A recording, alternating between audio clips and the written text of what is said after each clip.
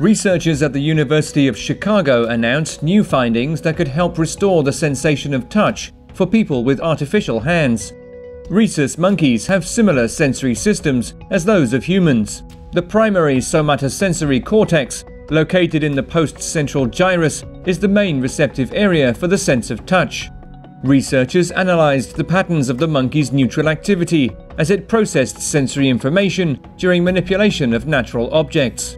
They then artificially induced the same patterns of neural activity by connecting electrodes to areas of the brain corresponding to each finger and delivering electrical impulses to the appropriate areas of the brain. The animal was then able to feel a touching sensation without any actual physical contact. Despite the breakthrough, researchers warned prosthetics that restore the sensation of touch are unlikely to be available to patients anytime soon.